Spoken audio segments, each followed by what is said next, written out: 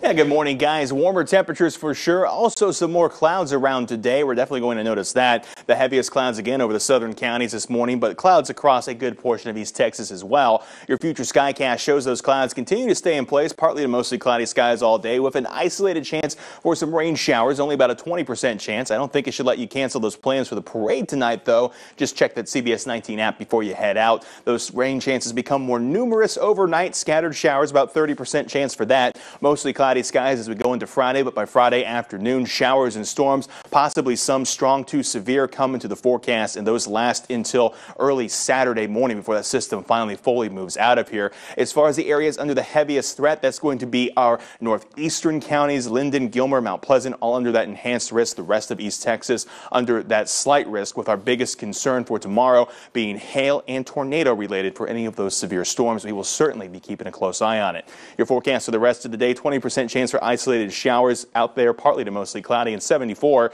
the next 7 days. Highest storm chance comes in on Friday. Cooler and quieter weather as we head toward next week.